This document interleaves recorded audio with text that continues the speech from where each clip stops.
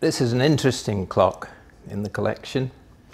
It's made by Joseph Knibb in about 1675, and what makes it interesting is that it came from the Wetherfield Collection. And David Arthur Wetherfield built up this collection in the 1920s, and at the time it was the greatest collection of English clocks which had ever been collected together. And after he died, it was all set that these were going to be auctioned off in London as single lots, but in fact they were sold en masse to Verney in America, and he took half of the clocks and only half of them then were kept in London. So this actually went to America and returned 70 or so years later. Here's the label from the Wetherfield Collection of clocks, and up the top it says, this clock was shown in Szynski's English Furniture book. So again, he's written in who it was purchased by, H. Pendleton Rogers in 1928, and that fits in with his signature at the bottom. And these are the books that it appears in, is Britain's Old Clocks and Watches, 5th edition, and it's illustrated in the Wetherfield catalogue, the original one, 3131.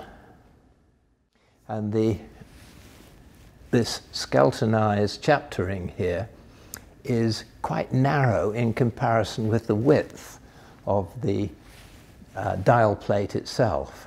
Most chapter rings come right out to the edge of the dial plate, whereas you can see this one is well in from the side.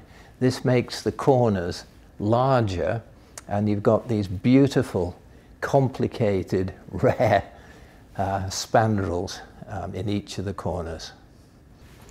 So here we've got these wonderful, complicated spandrels with flowers outside the little cherub's head here, and really complicated wings disappearing all the way down.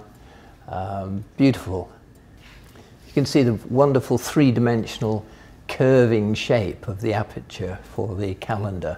It's not just a hole so you can see through it, but it's a design in its own right. This is typical of Knibb, that everything that is done to the highest possible quality, and that personifies to me the care and attention he put to the detail of his clocks.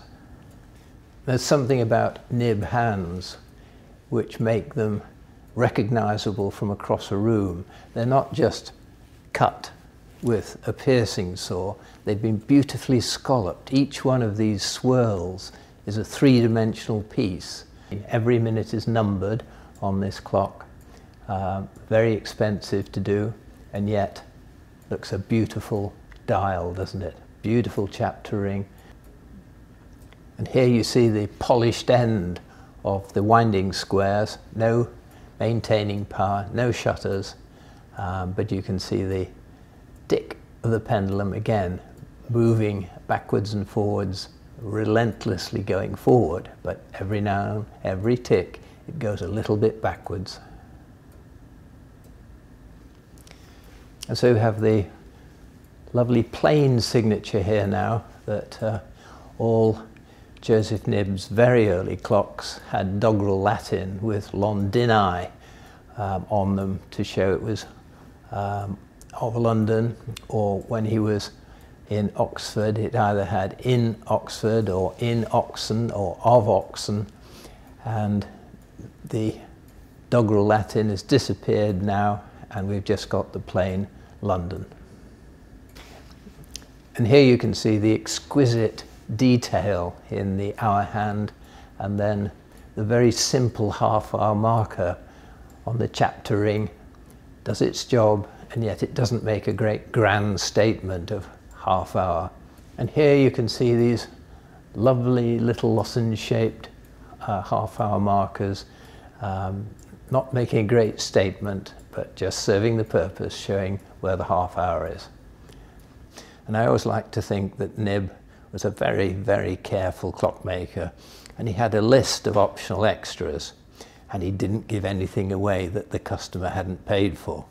So if he paid extra for the skeletonized chapter ring and he paid extra for the calendar, he didn't ask for maintaining power.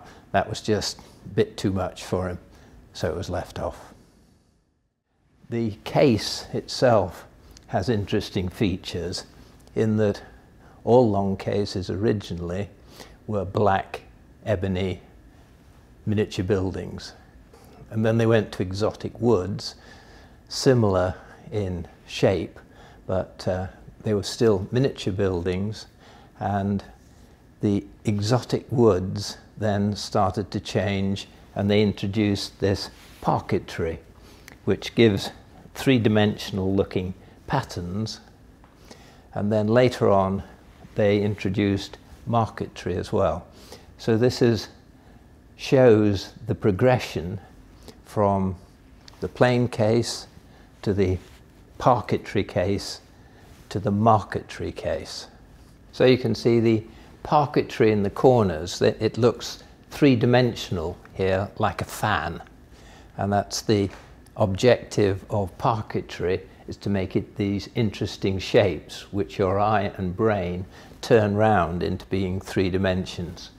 And not quite so much three-dimensional in the cartwheel here, and of course the actual marquetry is a picture. It makes no pretense of being in three dimensions. But I love these parquetry designs. Reminds me of Escher and all his funny designs, which you can see in different ways as you look at it. And here's the marquetry picture, this lovely vase of flowers. The leaves are in copper sulfate, so they have survived in the beautiful spring colour, whereas all the other flowers, which would have been bright yellows and pinks and reds and blues, they were in vegetable dyes, so unfortunately over the years they've faded away, just leaving the wood behind. So we've got the pendulum swinging here behind the lenticle, and this lovely piece of parquetry again goes into three dimensions, has a three-dimensional star, and the lovely little corner pieces again looking like a fan in three dimensions. And then in between, all the way around, you've got these wonderful oysters of olive wood cut across a branch to give the rings and the lovely shape, so that the panel has the walnut surrounds, and it's all cut cross grain here and here, and then the full panel has then been veneered with the wonderful oysters and the parquetry and marquetry designs. And right at the bottom here we've got another parquetry panel in the middle of the oysters of the olive wood, and then a skirting has been put on round the bottom. I doubt if that was original, but that was probably added later. It's an interesting clock for more than one reason. First of all, the movement is a month-going movement, and although month-going clocks in themselves are not particularly rare, I would say that they formed less than 10% of Joseph Knibb's production. So they were obviously much harder to make and thus more expensive, and therefore there are less of them. In month-going clocks, it's normally the strike train which is the difficult one to do, because it's got to do 4,992 hour blows if it's going to work for 32 days, giving you one extra day before you have to wind the clock before it stops. So it's just coming up to 4 o'clock. It's warned. You saw the fly, just move as the locking piece came, and now it's going to come up to the hour and drop. And there we go. 1, 2, 3, 4.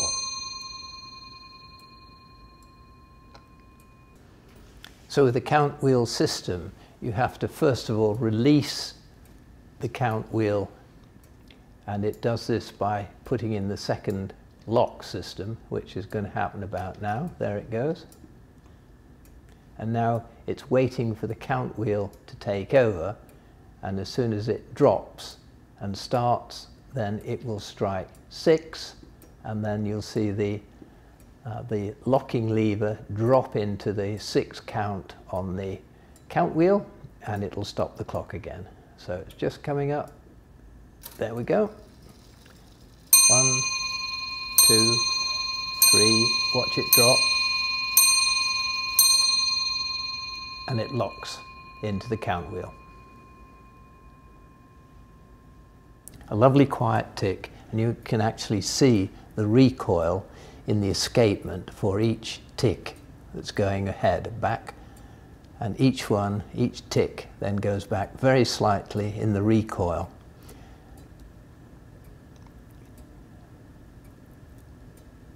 It's not called a recoil escapement for nothing. It actually drives the clock backwards all the way, and every tick lifts the weight, and then it goes down again for the next tick, and then up a tiny bit, and then down again.